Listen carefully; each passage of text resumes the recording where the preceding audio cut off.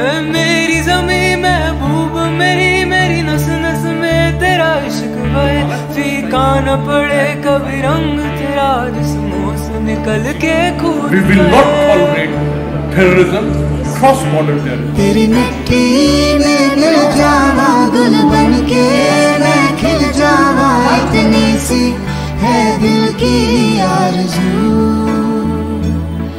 तेरी नदियों में बह जावा, तेरे खेतों में लहरावा, इतनी सी है दिल की आरज़ू। हो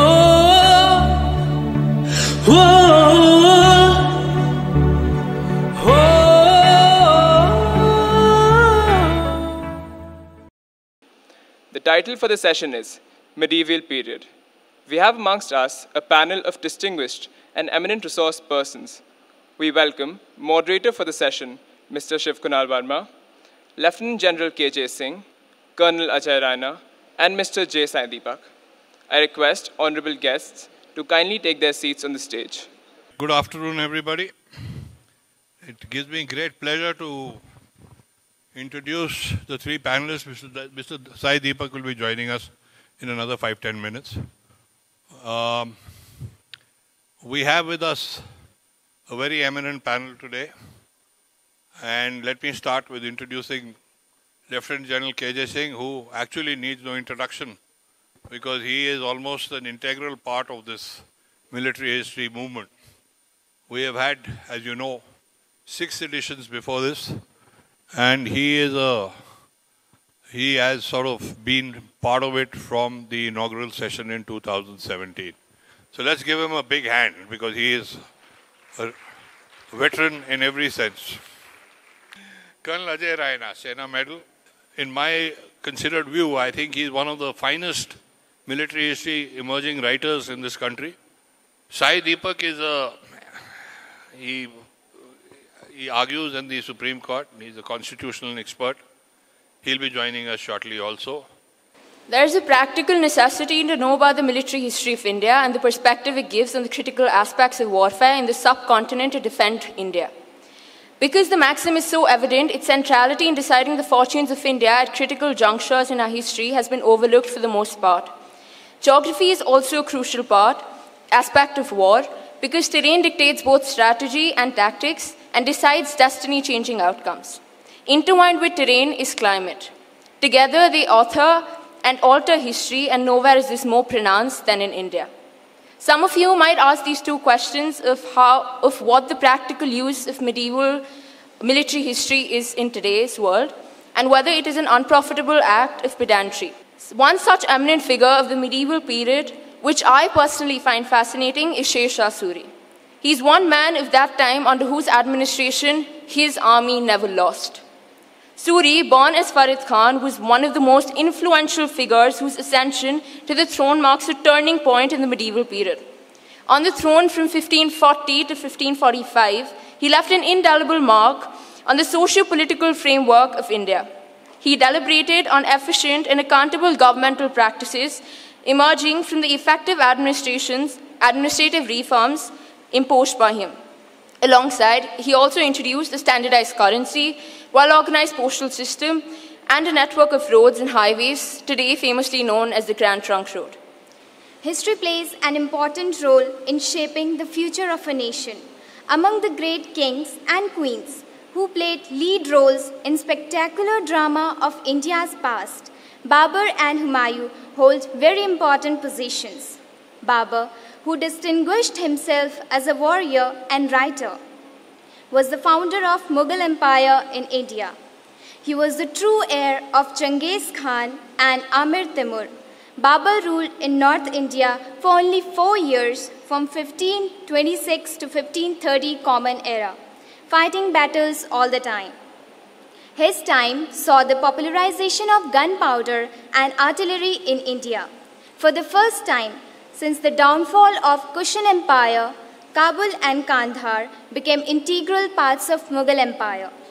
By dominating them, Babur and his successors were able to protect India from external invasions for almost 200 years.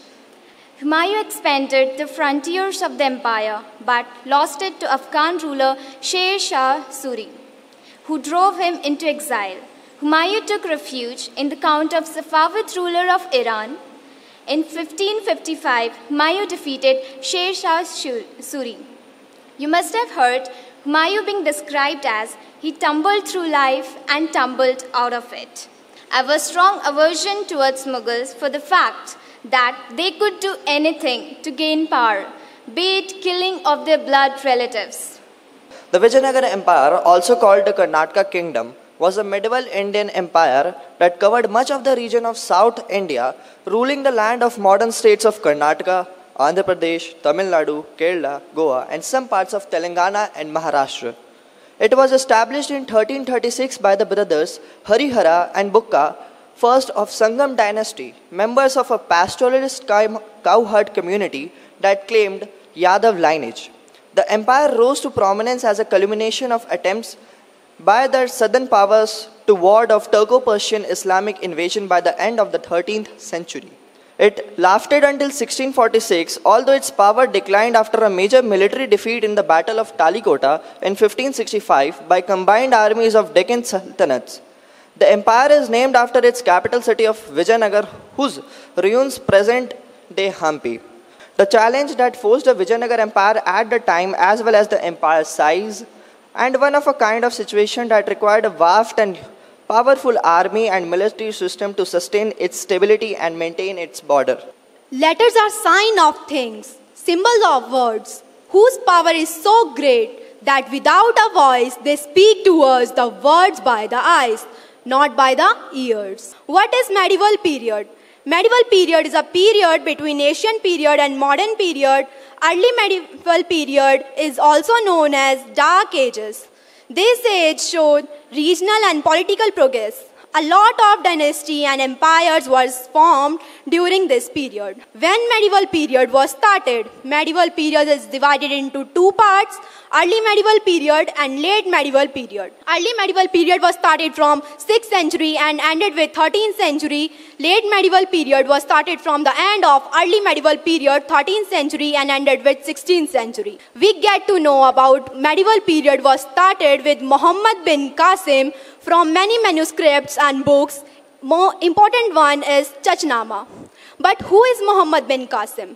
Muhammad bin Qasim was born 31 December 695 AD and died 18 July 715 AD at the age of 20. His father name was Muhammad Hakam and his mother name was Habibat Uzma. He was the commander of Al-Hazaz, who sent him to capture the land and take revenge. Muhammad bin Qasim के साथ यह काल था शुरू हुआ. अल-हजाज का सेनापति भारत को नामंजूर हुआ.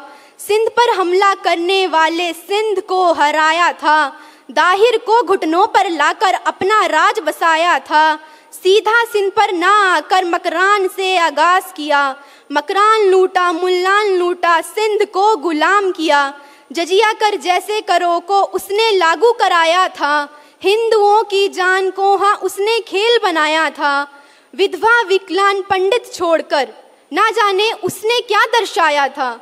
दिल में रहम की जगह थी या नाटक उसने बनाया. लोगों को पीड़ा भी दी तो मरहम उसने लगाया. India is a nation of warriors.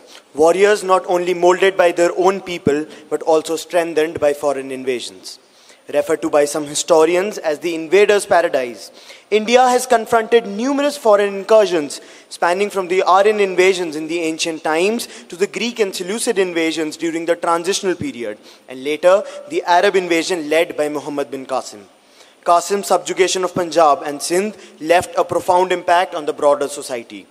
Subsequently, between 1001 and 1206 AD, the Turkish invasions reshaped history, with figures like Muhammad of Ghori and Ghazni invading the prosperous Indo-Gangetic plains and plundering their riches. This period marked the decline of small princely states and the expansion of global trade connections. As we delve further into the medieval era, we observe a significant enhancement of military capabilities across various regions of India. During the evolution of the slave dynasty, Qutbuddin Aibak formed a standing army and consolidated his control over northern India, even during the lifetime of Ghori.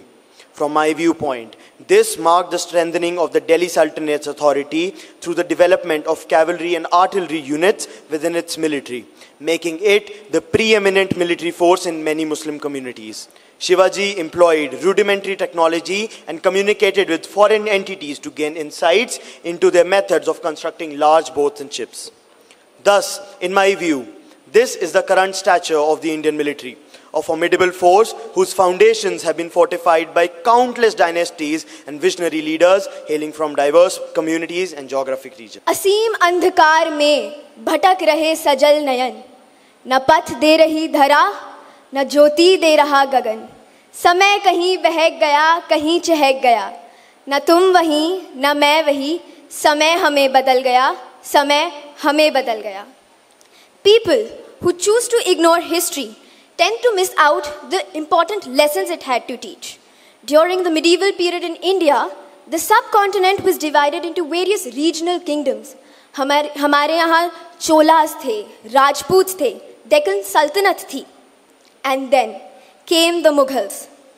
Just imagine a scene straight out of an epic adventure where destiny comes together to lay the foundation of the magnificent Mughal Empire.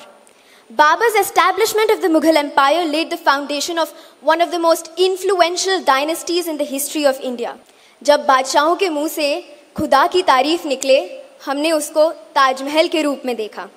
From Bollywood songs to advertisements today, and of course being one of the 7 wonders, let's reflect upon the profound words of Akbar. गौर फरमाइएगा, इबादत के आदाब से खालिक ने हमें नवाजा है. It is through the grace of divine wisdom that we have been bestowed the privilege of this remarkable era. The Mughals focused on harnessing the power of gunpowder, as one of my delegates mentioned here. They used more of traditional methods, dhanush, talwar, dhal, and what not.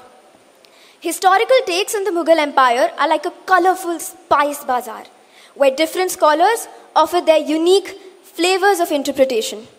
European visitors like Sir Thomas Roe wrote positively about his experience at the Mughal court. British historians like James Mill brewed a cup of controversy, stirring in the idea of a Muslim Mughal rule over a Hindu majority. In his book, Irfan Habib provides insights into the socio-economic and political dynamics of the Mughal era. After centuries of enduring the rise and fall of empires, Mughal to British, we proudly sit here as united and offer homage to our great nation. And, well, that being said, I would like to end my speech with a quote. सौगंध मुझे इस धरती की, ये देश नहीं मिटने दूंगा, ये देश नहीं रुकने दूंगा. वचन है मेरा भारत माँ को, तेरा शीश नहीं झुकने दूंगा, तेरा शीश नहीं झुकने दूंगा. The Mughals have had an undeniable impact on India and its history.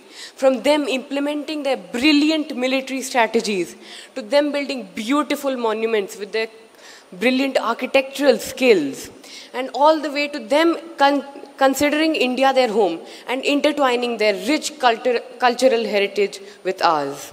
But we must admit, their invasions in India have been characterized by brutality, betrayal, and endless pillaging. Many factors played a role in the establishment of the Mughal Empire, namely disunity among kingdoms, the fall of the Delhi Sultanate, and the infighting and betrayal within kingdoms. On one hand, I admire the courage of Babur in defending India from the Mongols, but I must admit, the same shades were not seen in his son Humayun, who was defeated easily by Sher Shah Suri and exiled to Persia. But even though Humayun won the last war, I admire and I applaud Sher Shah's political, administrative and welfare initiative. Humayun died falling off a staircase in his library and was replaced with a 13-year-old child, a 13-year-old named Akbar. Akbar was young and very young at the time, so he had to entrust his empire to Bairam Khan because he could not rule at an age of just 13. Behram Khan ruled with an iron fist and was famous for his absolutely tyrannical methods, but was eventually ousted due to unrest within the military. Akbar, on the other hand, had two main military strategies, which were matrimonial alliances and his recruitment system. Akbar married several daughters of really strong kingdoms, such as Harka Bai and Raja Bharmal of Amber, which is a perfect segue into my next point, which is that Akbar was very religiously tolerant towards religion and thus towards Rajputs, who helped him with all their military prowess, such as Raja Man Singh. His other military tactic was how he gathered his army. He didn't recruit his soldiers directly, but instead used the Mansabdari system, which basically meant that that nobles and local lords would be provided with special favors and ranked favorably depending on the number of soldiers they provided. In conclusion, I would like to emphasize that the Mughal should be evaluated not as a whole, but individually. I can say this without being a hypocrite, because jizya, which was a very heavy tax on people, was removed by Akbar. He also inaugurated several ibadat khane, which were places for several different types of Muslims to convene and discuss religion without fear of punishment. The medieval period in India, spanning from the 7th to the 16th century, was characterized by the coexistence of diverse cultures, the rise and fall of powerful dynasties, leaving a lasting impact on the subcontinent's rich history. It was a time of cultural unity, economic prosperity, and political upheaval that set up the stage for developments in the Indian subcontinent. The period witnessed a rich exchange of cultures and ideas between the incoming Islamic rulers and existing Hindu and Buddhist traditions. This led to the development of Indo-Islamic architecture, art, and literature, exemplified by structures like the Qutub Minar and fusion of Persian and Indian artistic styles. Thus, the period was a very progressive one. The mighty Delhi Sultanate. The period started when the Second Battle of Tarai. In the battle, Prithviraj Chauhan was defeated by the Muhammad of Ghor, who in turn left his slave Qutbuddin Aibak to rule over Delhi, thus marking the humble beginning of the first dynasty of the Delhi Sultanate, the Mamluk dynasty. Aibak was succeeded by his slave son-in-law Shamsuddin Iltutmish. Then came the Khilji dynasty, amongst whom Alauddin Khilji stands the tallest for many of his notable achievements. He realized that the empire's economy and military might go hand in hand, something which even Pakistan has not understood till now. Thus, having a firm economic base, he raised an army of nearly 3 lakh. Thank you very much. Well, we've heard the student delegates, and most of them have given you a rundown of what the Sultanate was, what the Mughals were, and a lot of the stuff which you've heard is based on what they've read, what their perceptions are, because this is what has been put out in the history books for the last 50, 60, 70 years, ever since independence. If you look at Delhi, for example, which is our national capital, almost all the major highways, etc., all the major roads, etc., all named after Mughal emperors, etc. But a lot is beginning to change now. A new narrative is beginning to come up, which is not a new narrative as such, but for the first time, people are beginning to look beyond what we were asked to inherit in our textbooks when we gained independence. So I'll start with General KJ Singh, sir. Give us a brief summary, sir. You see, right now we are listening to the delegates talking about this one came in, did so much good for us. But actually we've had the Arabs, the Persians, the Turks, the Afghans, the Mongols, everybody sitting on the western flank of India. And they are literally poised to come in and see what they can get. So what are they? Give us a bit of a brief history on that, sir. Jai Hind, everybody. And thanks to organizers. I am here 7th time. Actually, I am becoming more like a furniture over here. You know, everybody is recognizing me. But this time when I was given this section, I thought Shiv Kunal has decided to take a revenge on me finally. So I had to do a lot of reading into history. And I would start by saying that it's an afternoon session. Let me ask you a question. How's the Josh? But if I was to ask you, how's the Hosh? The answer will be nothing. Because in today's social media driven age, we are looking at history for different purposes, for building narratives.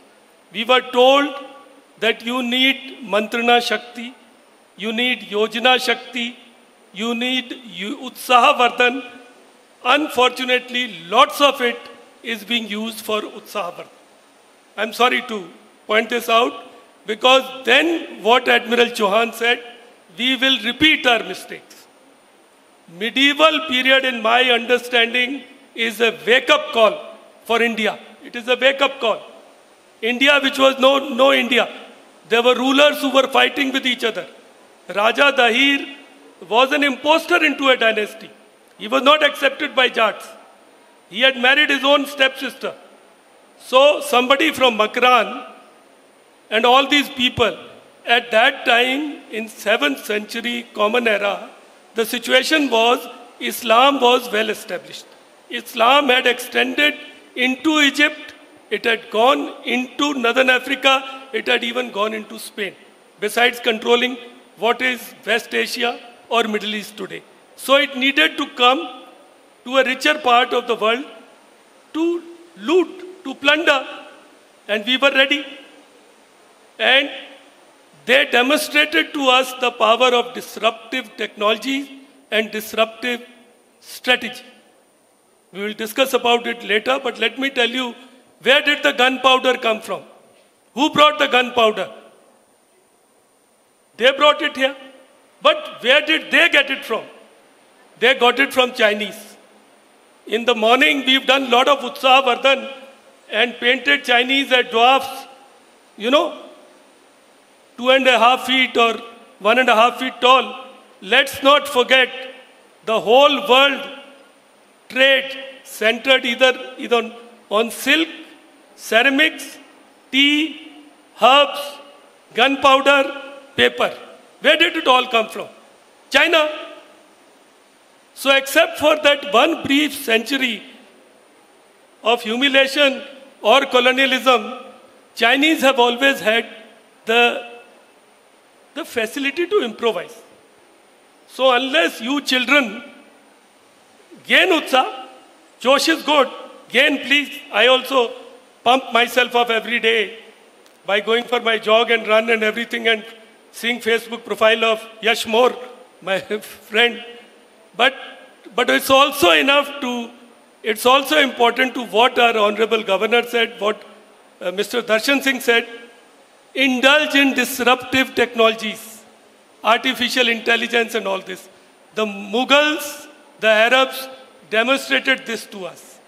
It was not Muhammad bin Qasim really, but it was later invaders who showed us that you cannot lead blind cavalry charges and hold on to your territories.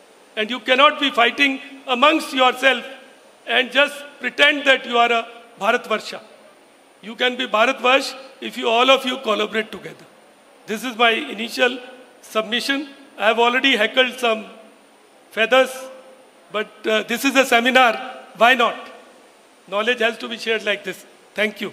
Now, Sai, in fact, this is the biggest problem today, that in a society where we are also polarized to a great extent, where a lot of the stuff is today being, one half of the, we say this is the new, this is what we inherited is flawed. We want to look at something afresh, but the moment we look at it afresh, it's always given sort of communal hues, etc., etc. So let's get your view about the earlier part, where from Kazim to the Turks, with Muhammad Ghazni, etc., when they came. What was the initial fear psychosis which actually was created, and how do we really do this how do we put that narrative to the rest of the country today without getting counterattacked at every step? Frankly, I think what has worked for me so far and my experience in writing the first 2 books, I'd like to share that. Because I think that is what has triggered a certain shift in a certain discussion. If I had started my position with an opinion or an ideological position, I would have effectively lost the audience. Nobody would be interested in listening to an opinion unless and until there is a fact that is supporting that particular opinion.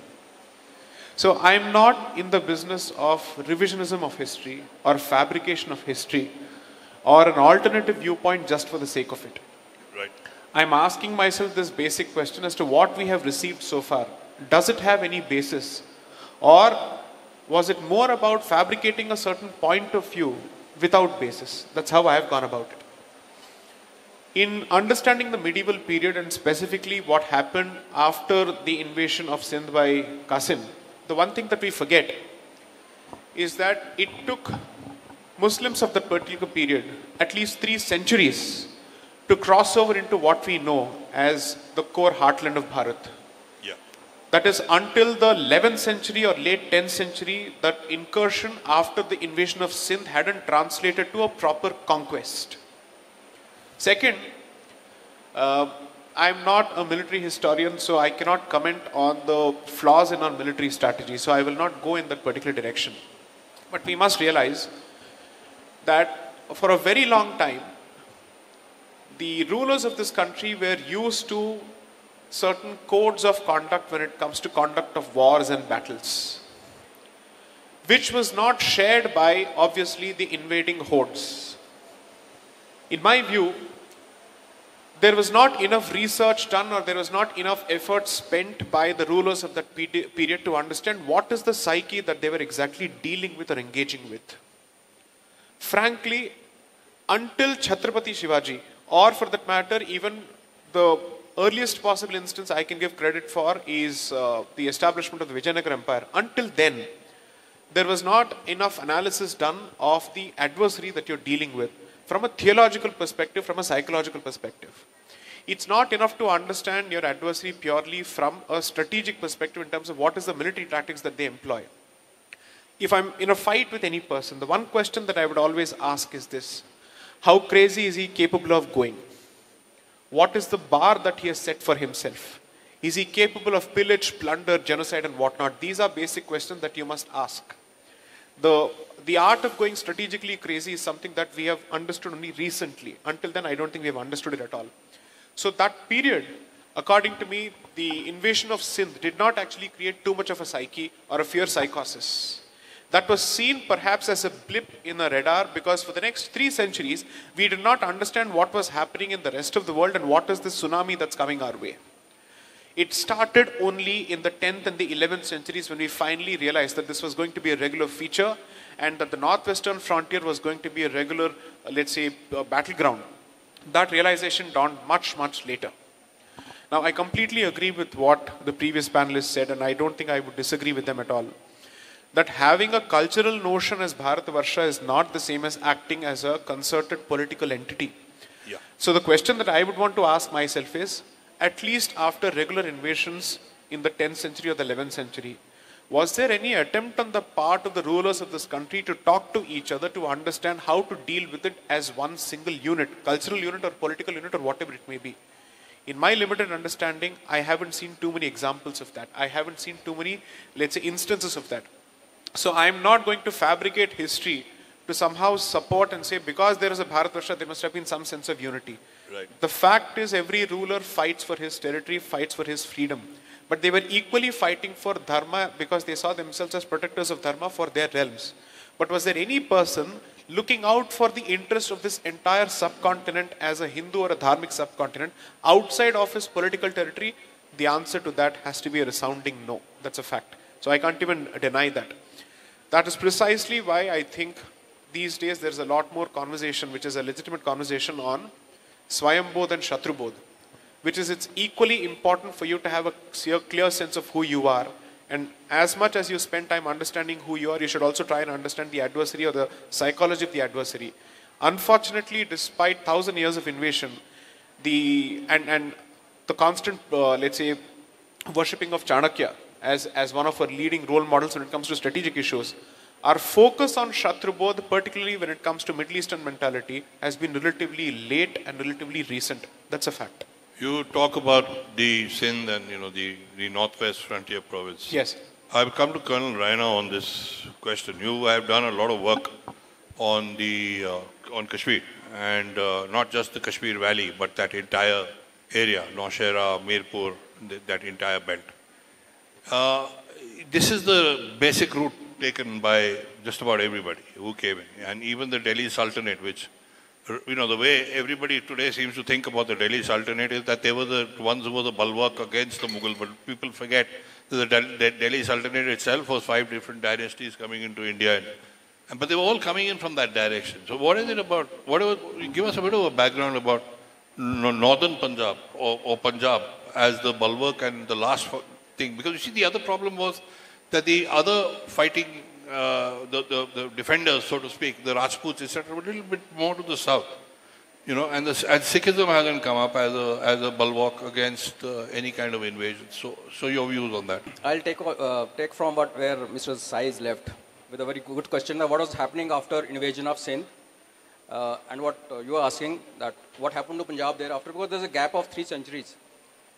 Sindh was invaded in 18th century beginning. And Punjab, which Mr. Shiv Kunal Verma is wanting me to discuss, actually the Islam arrived in 11th century. So where we failed, the Shatru both. Now what happened is that when Sindh was taken by Arabs, it's not that they didn't try to come up north. One of them in fact went all the way to Kashmir but unsuccessfully came back. In between, what happened in southern Punjab, when I say southern Punjab, I'm looking at the area where Satluj and Indus are the meeting, and southern Dera Jat, that is Dera Ghazi Khan, Multan, Bahawalpur. In this area, what happened after invasion of Sindh, that preachers or missionaries started coming up along the rivers. And they were intelligent enough to set up their bases next to the rivers, because rivers were also the routes of migration of population which will herd the animals, cattle, whatever. So over a period of time, another thing which was happening inside our own home was a bit of rigidity on part of a cultural divide or whatever you may call it. So there was fault lines which were here available already. So what they did, they very peacefully and in a very loving way, they exploited that through peaceful preaching without fighting, and they started having a fan following. In fact, if you study the so-called Sufi shrines which are along these rivers, you will realize that over a period of time, the population which became loyal to those shrines later on started fighting for the shrines. They stopped bothering about the kingdoms. So if there were 10 shrines in one kingdom, hypothetically speaking, so you'll have 10 kinds of community defending each other or their own turf. So these 3 centuries actually saw, before Mahmud came in, Mahmud of Ghazni, that a very peaceful way was adopted for intruding into our heartland. Because that time, Hindu Shahi Empire, which was Kabul Shahi, Hindu Shahi, which controlled all of territory from Kabul to Lahore and to the east of Lahore, they were having their own issues, they were having their own fights. There were times when Kabul was lost for 7 years, then it was regained by Hindu Shahis. Now, when all this was happening, missionaries were coming in, and they were being accepted because they didn't come with a sword. So, if you allow me to call that thing as hostiles or whatever who had some issues against us, so Shatru Bodh mein hum fail ho gaye. So we allowed that thing to come, and when the Ghazni came, before arrival of Mahmud of Ghazni, there were many missionaries already established in heartland of Punjab. And you asked me about my area of Kashmir and Jammu and that area. One delegate very well said that it was left in no man's land, because the main route of coming into India, invading India, was Punjab, heartland Punjab. And because of geography, because of Welham and Chenab and all those corridors there, largely, initially it was left out. But Ghazni did attempt to take on, get into Kashmir 3 times. He failed. But when he failed because he was stopped at a place called Lohara Court in Poonch. Loran Mandi is the name of the place today. There's a fort there. While Ghazni couldn't proceed into Kashmir Valley per se, the preachers with him who accompanied him, they actually converted the population around Poonch, Mirpur, Naushera area. So while he couldn't win the ultimate battle of reaching Kashmir, this area was converted. And thereafter, after arrival of Ghazni, it's been sword, it's been mix of sword and missionary preaching, everything happened. And of course, thereafter, things are very clear. Delhi Sultanate, some delegate already covered. So 320 years, because of fault lines.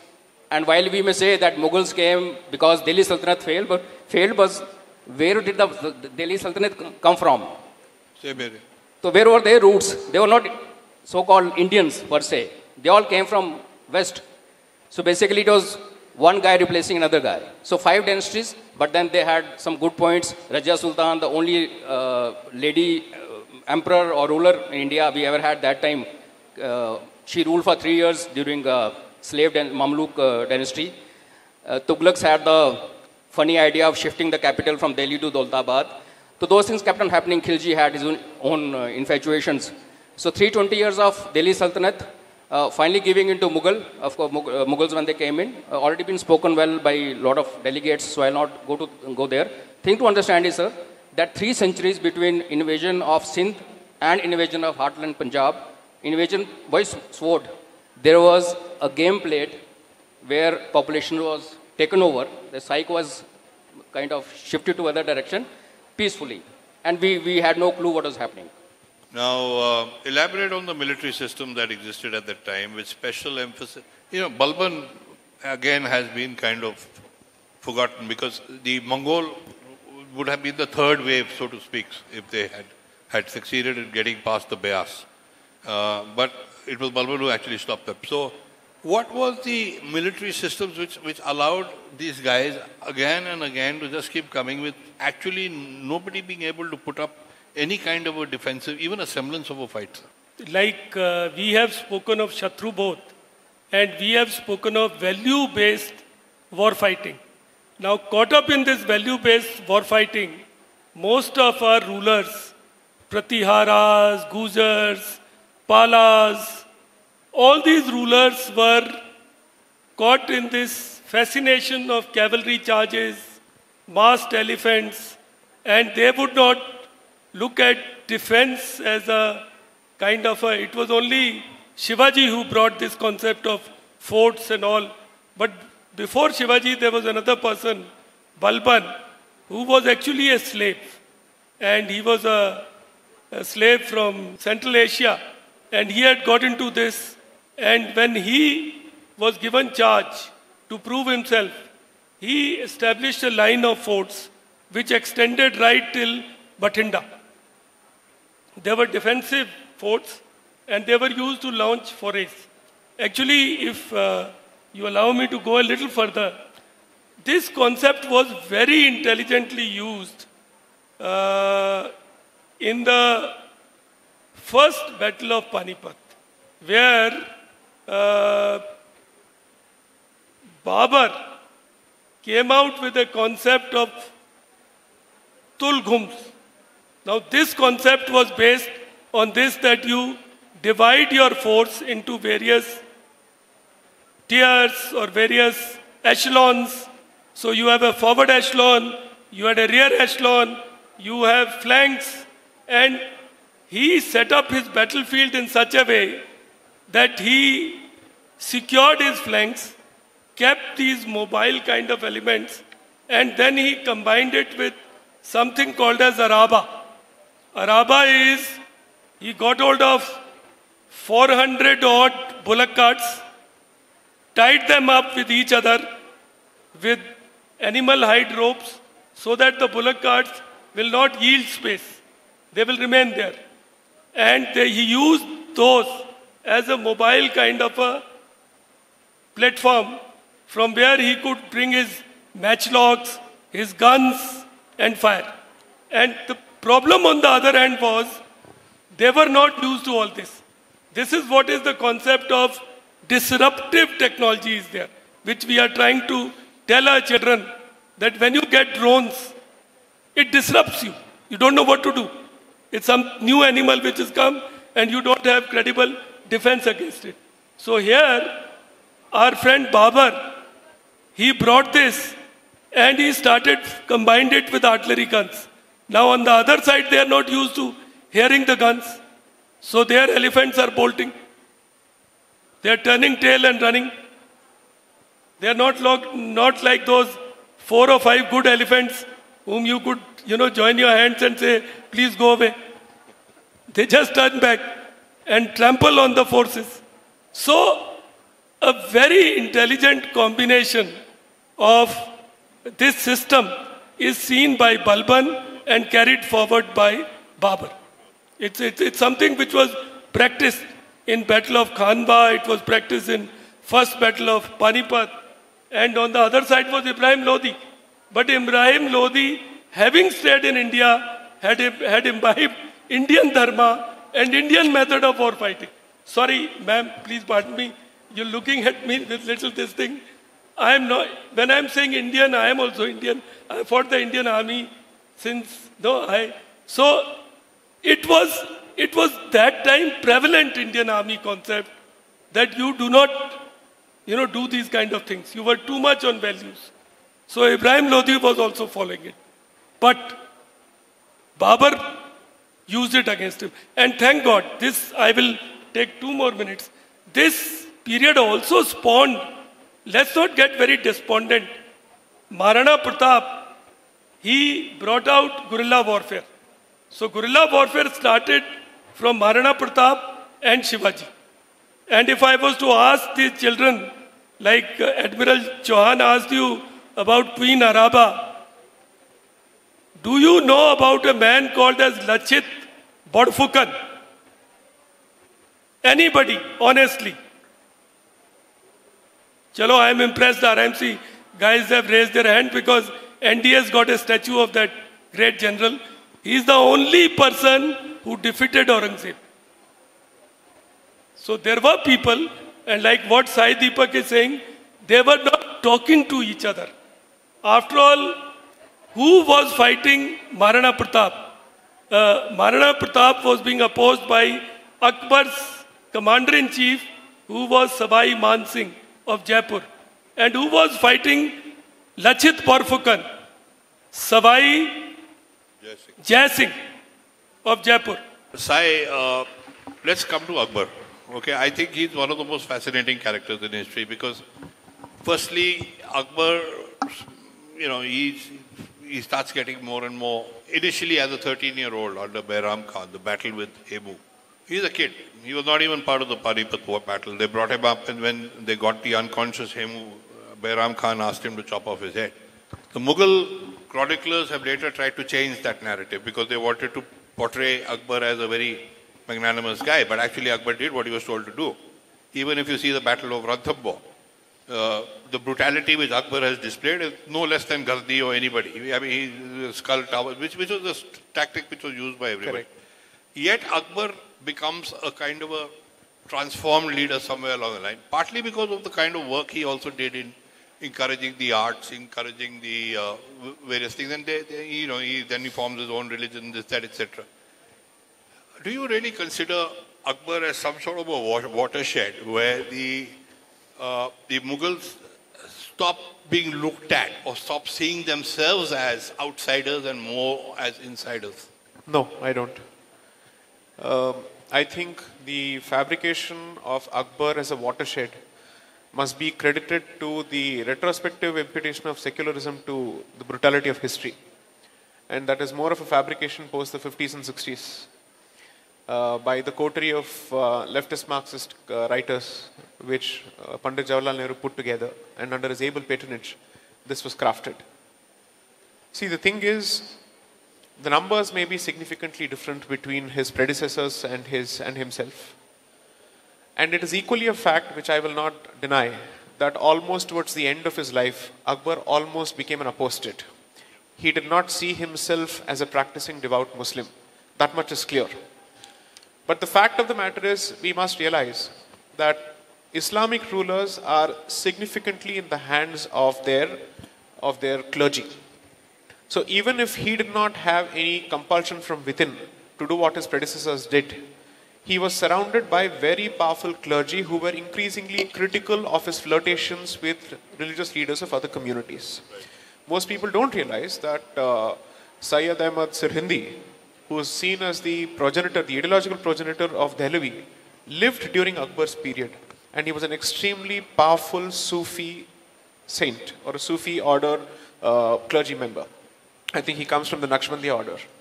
So when these people existed, it was impossible for him to deviate significantly from the path that his predecessors had chosen for themselves. If at all there was any sense of nativity that the Mughals ever had, to some extent you can say that Akbar was that blip in the radar. But things went back to square one immediately after Akbar. Even Shah Jahan was nowhere close to Akbar in terms of tolerance and whatnot. Each of them constantly wrote letters, or even their hearts were pining to go back to Samarkand. Their diaries and chronicles constantly say, we will someday go back. Because they were prevented by the Uzbeks from going to that place. So I don't believe that they ever embraced this land. In today's parlance, I will see them as settler colonizers. That is the language that I would use. They were not plunderers and looters in the mold of the Afghans, but they were certainly settler colonizers, which means that they had their epicenter or their focus and their eyes were focused on something else, which is outside the subcontinent. But this land was constantly seen as the launchpad in the hope that someday they would have the wherewithal to go to that place. That's one. Two, in terms of sheer brutality and in terms of number of people killed and the massacres of civilians that were undertaken at the behest of Akbar, he was no exception to Babur or Aurangzeb for that matter. I'll just have one point to make, and just please consider this. History has been extremely unkind to the Rajputs, especially the ones who allied with Akbar. When they know for a fact that it's going to be almost impossible, next to impossible, to defeat this green tsunami, the only thing that they could do is to try and stem it. And they had to protect their people as well as their temples. The literature about, let's say, Mansingh, or for that matter even Jayachand, who is constantly portrayed as a traitor, I'm sorry to say people haven't done their reading to read the histories of each of these Rajput rulers and how they tried to protect dharma, people and their own responsibility and their territories while allying with the Mughals. So there is a fantastic piece of literature which shows that how Raja Mansingh, when he had the opportunity to actually follow Maharana Pratap in the battle of Haldighati, he chose not to do so, giving an opportunity to the object of defeat to run away from the battlefield, because he said, let him go and continue his battle. He actually had the opportunity to go after him and finish him if he wanted to. Mansingh held back his forces. This is documented literature.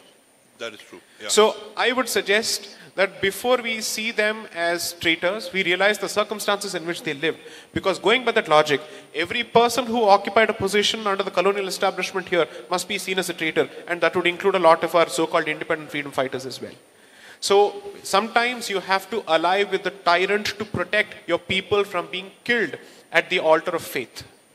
That is exactly the tactic that was employed by the Rajputs, and how they revived so many of their practices, how they rebuilt temples, how they continued to patronize the arts while this country was under Islamic rule is actually a testament to their commitment to Bharat and Dharma that hasn't been understood.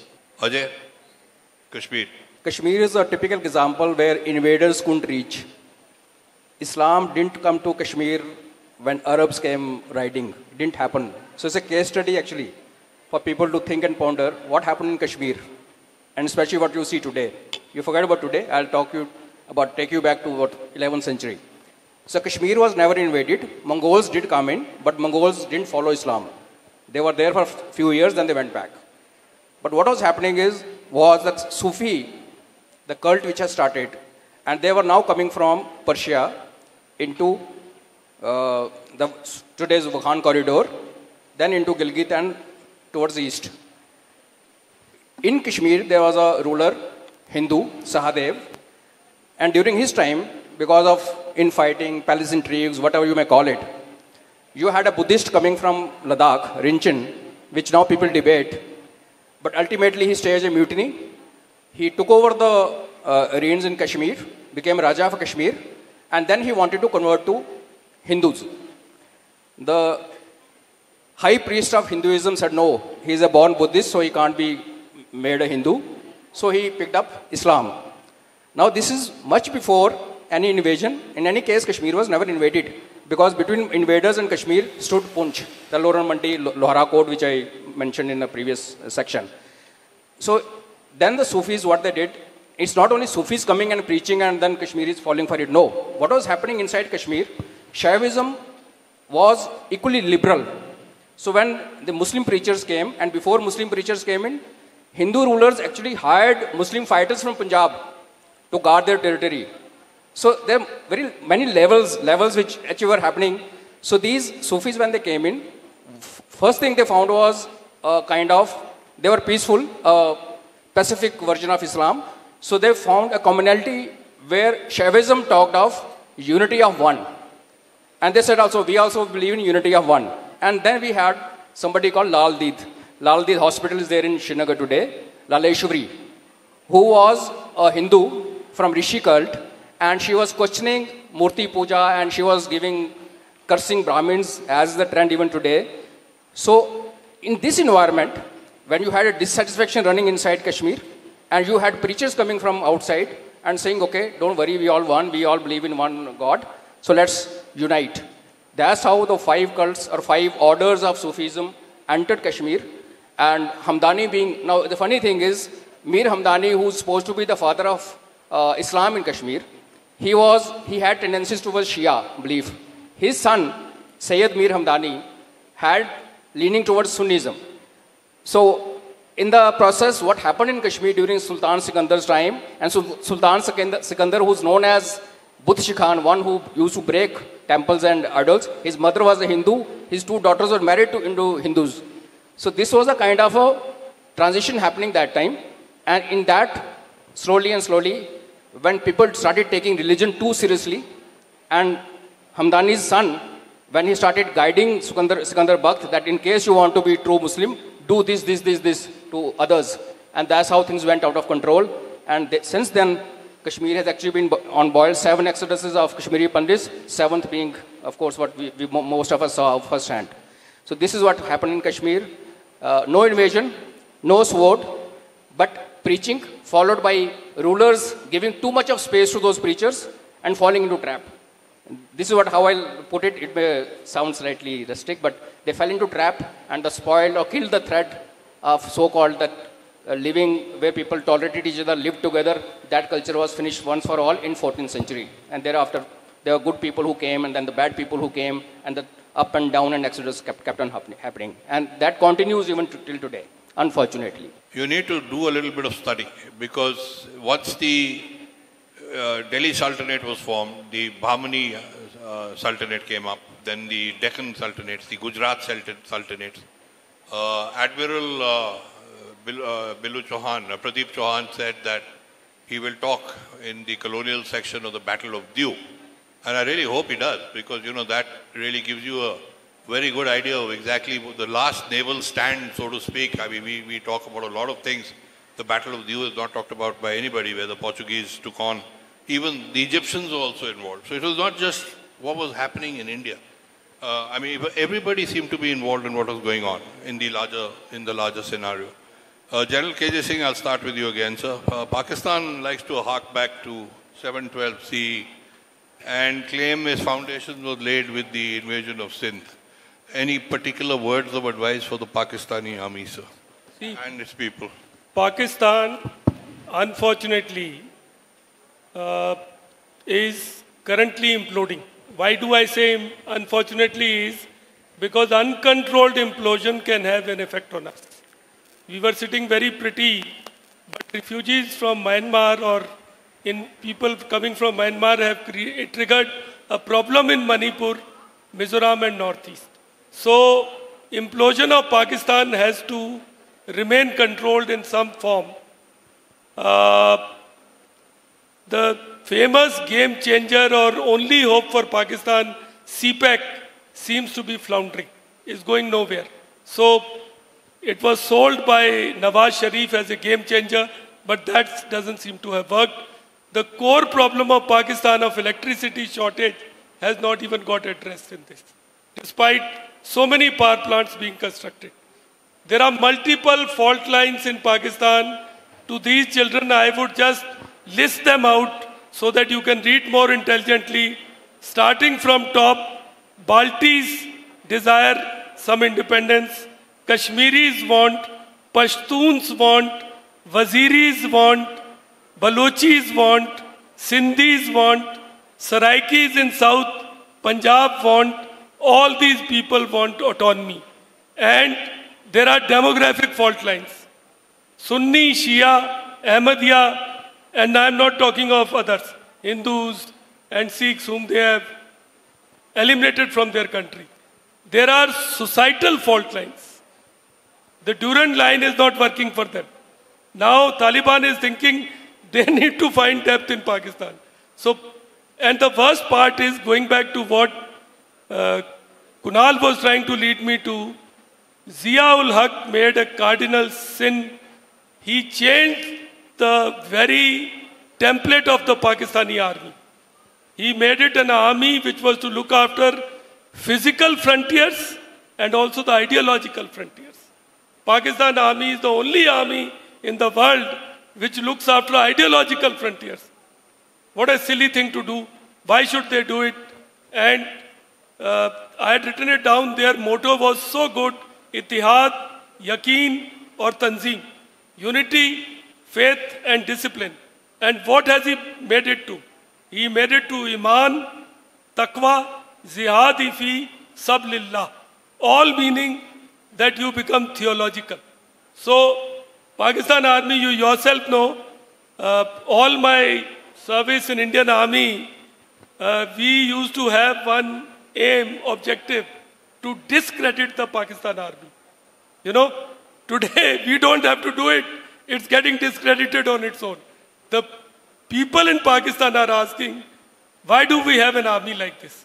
Which has cornered all the plots, all the land, all the income generating avenues and has left us at such a, juncture. So children, when you do your studies, try and look into this format. You may get more perspective out of it. Thank you. Sai, I asked the general what was his advice to the Pakistanis. Now I've been hearing you on some of your talks apart from Pondicherry. The British had obviously a very clear-cut objective of dividing things and representing Indian history in a certain manner, which they did. Everything is not painted with a black brush. For example, we knew nothing about Ashoka. I took a lot of research. I mean, all these things came up. So it's not black and white. There's a huge element of grey in this. But how do you today, how do you think this entire business, because fault lines are the last thing we can afford at the moment. Right. How do we really go forward where we can do this kind of a study? I've been asking you this in different ways, but how do we proceed on this? I mean, what would your advice be today to the rest of India about how to study this, understand this and move forward without getting too much into this tutu beme business? Allow me to be slightly candid here. All the student delegates, there is one common aspect to their positions about monuments built by the Mughals, about the contributions of the Mughals. That seems to be the recurring theme. They should ask themselves only one simple question, and they should ask this question through their sources of history. Why do we not find such fantastic monuments being constructed outside the Indian subcontinent? If this was exactly Islamic architecture, why do we not find it outside of Bharat or Bharatiya subcontinent? The answer to that is very uncomfortable. The amount of artisans and highly skilled people who were exported as slaves to Central Asia during the Mughal period, and post that export, how many similar mosques were built in Central Asia and in Persia? That's a question we never ask. When people keep citing the fact that Bharat's contribution to the world economy was 27% during the Mughal period, they don't realize a significant portion of that contribution was not coming from spices or gold. It was coming from human resources being exported as slaves. That's a very good point. Yeah. Nobody wants to answer this point, or nobody wants to look into this. There is a fantastic, let's say, talk on this subject on Sangam Talks by this researcher by the name Sai Priya. Please watch it. And source after source, document after document is actually presented there. What does this tell you? Now I'll tie that into the question that you posed. We are keen to look at history with rose-tinted glasses. You're hoping to find humanity in instances of barbarity when they don't exist. In your own question, allow me to say this, there's a problem. You cannot run away from this tutu meme at all. You've been trying to run away from it for a very long time. You tried to run away during Khilafat, you failed. 25 years later, there's the partition of this country on religious lines, citing the two-nation theory. Two-nation theory has found more than one base today, one in Pakistan and outside of that, because Pakistan is not a mentality, it's not a geography, it's a mentality. So the question is not how do you address the state of Pakistan, the question is how do you address the mindset called Pakistan, which is not limited to a particular geography. Unless and until you ask this question and you're willing to take certain hard positions, even uncomfortable positions, you will constantly find yourself revisiting 1946 and 1947 on a regular basis. The answer does not lie in burying differences. The answer lies in dealing with those differences and asking hard questions. I agree. Very good. Last person, but not the least, Colonel Raina. What would your advice be? Now, 370s been revoked. There's a situation in Kashmir today. But you know, it just takes one shot to plunge you right back into terrorism. We've had this very unfortunate incident where we've lost 3 officers, 2 army officers, 1 soldier, plus a police officer. Your message to the people of Kashmir today, sir? Kashmir is waking up. In fact, Kashmir is woken up. Like Pakistan is a state of mind. So 370 also had only a psychological thing in Kashmir, which was basically on ground favoring only selected few, the privileged one. Resident of Jammu and Kashmir like me got no benefit other than getting, my daughter was to get married outside, she would have lost all her property rights, whatever small little things I have. So as a man on ground, and most of us in Jammu and Kashmir, we are very happy 370 is gone. With due regards to what's happening in Supreme Court, that remains a separate debate. We come a long distance, and removal of 370 should not be seen in isolation. There are a lot of things which were happening just before 370 was taken out, including introducing democracy into Jammu and Kashmir through panchayat, which we never had proper panchayat elections. Then, of course, going strong on terrorism, which was already happening. Media management, I may reveal it, that the way Indian Army learned this disruptive technology, only in Kashmir, if you go and study, you will come to know what has happened there and how mindset has been changed. So my request would be to our future leaders here and those, if somebody is listening to us in Kashmir, is that social media, while it enables you, gives you a lot of information, it also tends to take your mind away from the actual thing and then fill it up with something else which suits somebody else sitting away from our country across the border. So, as on date, Kashmir is peaceful. Military issues will keep happening. If a guy has decided to get killed, he will come get killed, and in the process, he'll also try and kill a few of ours, which I'm sure our organization has taken enough steps. Our SOPs are being revised. So that thing doesn't worry me. What worries a bit is what is happening in Rajouri and Punch. Now, what is happening till now, Kashmir is basically, they follow Deobandi sect. And Rajouri Punch is like Pakistan. Like northern Pakistan is Deobandi and southern is Labaik. So Punch, Rajouri belt, my belt where I belong to, basically Barelvi. So there was never a kind of unification between two ideologies. And that's why you saw that even though Rajouri Punch had flared up once upon a time, but about last 12 years, it's been very peaceful. So they have come up with this identity, a new concept called Common Islamic Identity, CII, through which they are reaching out to masses, young minds, and telling, so what, you are a Barelvi, so what, I am Deobandi, let's unite. That's why I said, what happened in Kashmir in 11th century, 12th century, it continues to happen. So this is what we must be aware of. These are games being played. There's Islam, Islamic identity. This is being done to get few more people killed on either side. So my advice and my request and submission would be careful, stay alert, see through their tricks, and then choose what is best for you. And for that, you don't have to do anything. Just refer to elders. Elders who have seen 47, elders who have seen the bloodshed, they will never give you wrong advice. We tend to ignore them, and then we rely on social media and the thing in our hand, and that's where things go wrong. That's all I'd like to say. This is what we mean by left, right, and center and the stones of silence. We want you guys to go out there. We want you to study. See what the left is saying. See what the right is saying. But form your own opinions. Some of you are going to be leftist when you grow up. Some of you will be rightist. That's human nature. But don't ever forget that we are basically Indians, and India has to and always, each and every time, come first.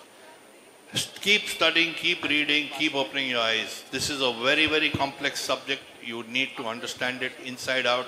There are no 100% answers on it, but you will arrive at it. And the more informed you are at the end of it, the better individuals you will be to handle these complex problems in the future.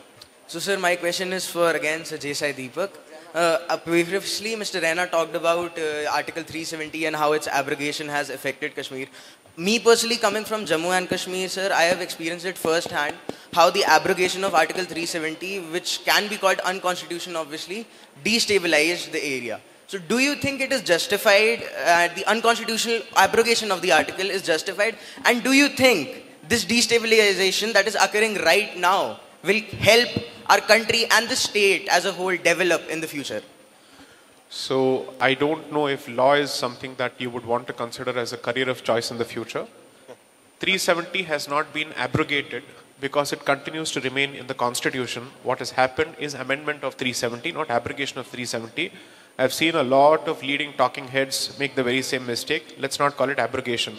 If the provision remains and it has undergone a change, it is not abrogation, it is amendment. So that's point number one. Point number two, I don't believe that the effects of the amendment of 370 should be judged so soon, because you're looking at a period from 2019 to 2023, whereas 370 has been around at least for 60, 17 years, or at least the unamended version was around for such a long time. Therefore, I think it would be premature to say what it has done, what it has not done.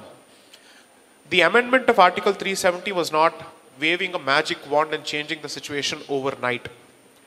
What it was meant to do, according to me, is to finish the sense of entitlement and specialist treatment that a particular region asked for itself under the Constitution. That is the first thing, that we are special. No, you are not.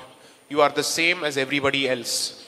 Every law that applies to every other region of this country shall apply to the state of Jammu and Kashmir, or to the Union of Jammu and Kashmir Union Territory, was the message that had to be sent. It has sent that message. Second, there were multiple vested political interests within the valley who were holding the rest of the state hostage.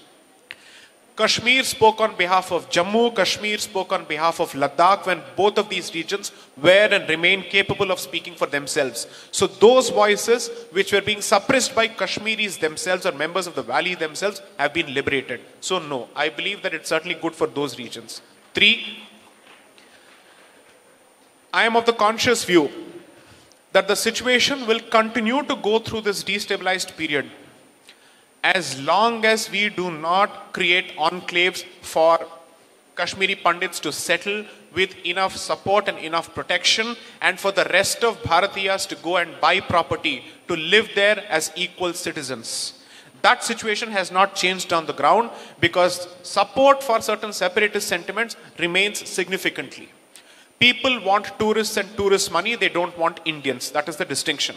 Because tourism gives you money, that money is used for all sorts of anti-national activities, but they don't want India or Indians to settle there. That situation has to be addressed, and I don't believe in soft peddling or mollycoddling these kind of separatist sentiments. We have tried that long enough, and we have paid the bloody price. Whatever may be the price, it must be paid to ensure that at the end of the day, no state, no region, no community, no group, no part of this country entertains secessionist, separatist sentiments anywhere, whether it is Dravidianists or Kashmiris. I will treat them at par with each other. If they believe that the only way they can survive is to move away from this country, that cannot be accepted under any circumstances. I say this as a practicing constitutional lawyer. The integrity of this country as a single political unit is sarvopari. Everybody else is dispensable and fungible. I want to thank General KJ sir. As always, it's been an absolute pleasure to have you with us. Colonel Raina, I have no words. I am a great fan of your writings, and I wish you all the very best in your future endeavors, because you are perhaps, in my opinion, one of the most objective emerging writers in Jammu and Kashmir, especially including the entire 47-48 operations. And Jay, I thank you very much for finding the time and joining us here. And all of you, I thank you all for your time.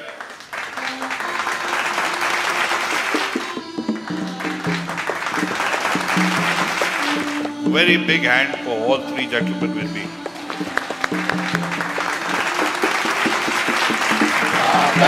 वतन की हमसे है हिम्मत, वतन की हमसे है इज्जत, वतन की हमसे है इंसान के हम रखवाले। ताकत वतन की हमसे है हिम्मत, वतन की हमसे है इज्जत, वतन की हमसे है इंसान के हम रखवाले। पहरेदार हिमालय के हम झोंके हैं तूफान के, सुनकर गरज हमारी सीने फट जाते चट्टान के। आहा पहरेदार हिमालय के हम झोंके हैं तूफान के, सुनकर गरज हमारी सीने फट जाते चट्टान से। आहा